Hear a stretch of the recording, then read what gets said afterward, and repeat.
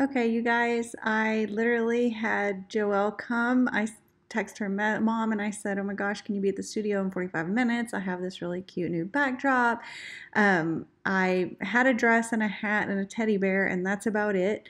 And I had other plans, but it's okay. I wanted to shoot it today to share with you guys, so here it is. Quick shoot. Oh, look, you love that teddy bear? Yeah. You love her. What do you think? It's a boy or a girl? What do you think? A boy. You think it's a boy? Okay, well, what should we name him? What should we name him? You don't know? That's a good name. Hello, I don't know. I'm going to have you hop down, okay? Ready? Whee! Do. Okay. We're going to stand up. Can you stand on a table? Yep. Just Maybe here's a name. How about Teddy? Oh, Teddy. Oh. Teddy bear. Can you go like this? Oh, so sweet. Do you love Teddy? Yeah. Can you give him a kiss? Oh, that's so sweet. Can you hold Teddy? You can stand there regular. Can you hold him like this? Yeah. Yeah, good girl. There we go. Oh, I love it. Can you hold his toe? Can you tilt your head a little bit? Good girl. Other way. Other way. Other side. Oh, that's so sweet. Look right here. Don't you smile.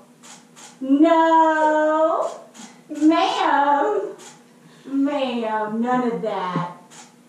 Are we looking for my Beanie Babies? You were? Do you think I have any? I always have some, don't I? Can you go knock on that door and see if anybody's there? Go knock on it. Uh-oh. Uh-oh. Forgot to get Lacey. Is it? I'll stick it in here. Amazon, do we really need tags? We know where this came from. Go knock on your door. Can you knock on the door? Knock on that one. Who's there? Who is it? Knock on it again. Oh, that's cute. Knock on it. Turn around and look. Look at April. Who's there? You don't know. Jerry. Hey, point to me what teddy bear you want in that window. What teddy bear you want? Lacey. Okay. Which one? Is it one up there? Point to that one up there. Up high. Oh, it's Oh my gosh, it's so cute. Oh, I love it. Oh, I like that. Are you messing with your little hat? so pretty. Oh my gosh, I love this backdrop so much. It's Can you precious. go like this? I've never seen one so... Well, your Christmas ones were super detailed, but this one... No smile. No smile. No. Excuse me, ma'am. Oh, and it says Honey Lane. I know, right? Oh. Oh, how cute. Hello again. So, I hope that watching me shoot was helpful. I only had a GoPro going, and so you couldn't see what I was doing, but like I look like Lacey. I'm ignoring Lacey speaking to me, but I'm not. I'm like shaking my head at her, and so I look rude at times, but you guys can't see what I'm doing, and I'm sorry about that. I guess I need another GoPro. That would probably be helpful. I didn't put every image on there that I took because there were a lot that, weren't good, which is with a toddler. Joelle is 3, and she does amazingly well for a 3-year-old. And so I pulled up this shot because the background is super dark, and I'm going to show you how much those actions bring the backdrop up. So, okay, so this is straight out of camera. I'm going to go ahead and run Portraiture on this. I had someone ask about my Portraiture settings, and honestly, I let it just do its job.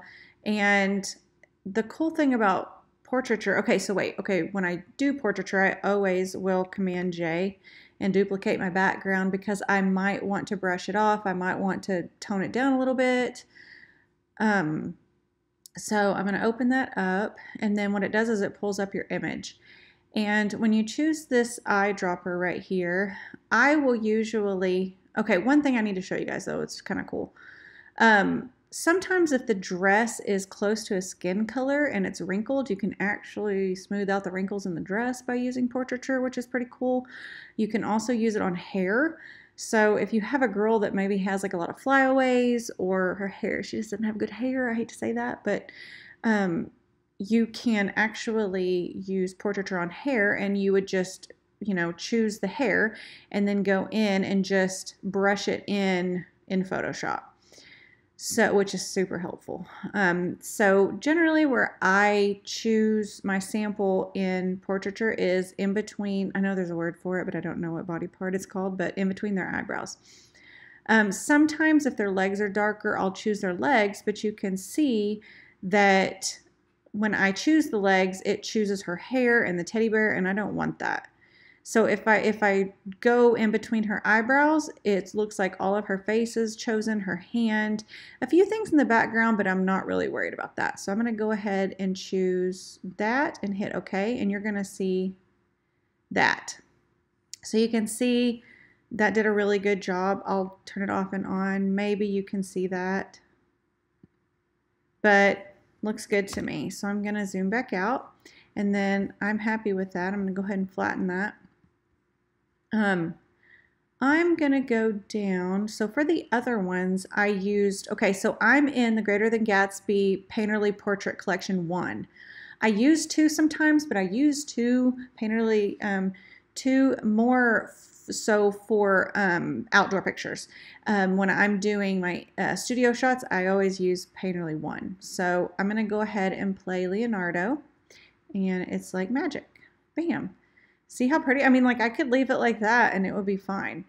But on the other ones I use, so generally I will also, the Painterly tones, I will also use Campbell's Soup Cans. It's my #1 favorite. But then sometimes Son of Man is really pretty. It kind of darkens it a little bit. So that's kind of pretty.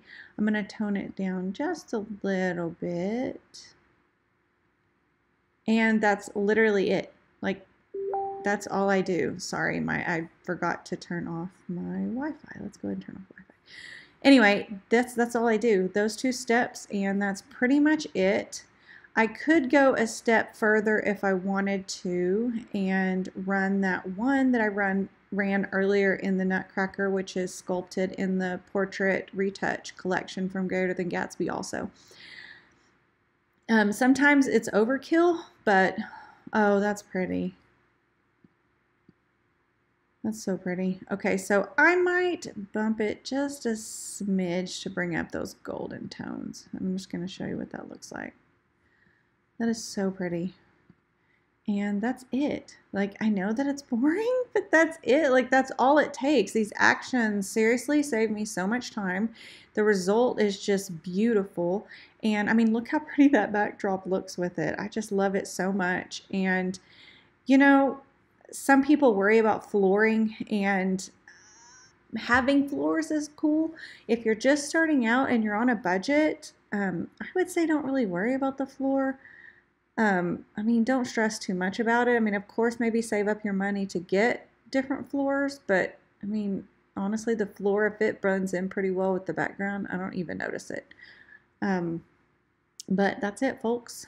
Pretty boring, I guess, but hopefully if you try these actions out, they will save you. I don't get anything from Greater Than Gatsby, so I'm just showing you what works for me and what gives me the look that I want. So hopefully that helped you guys out. I love this backdrop, and if you have any questions, ask me in the group. Don't be shy. Thanks. Bye.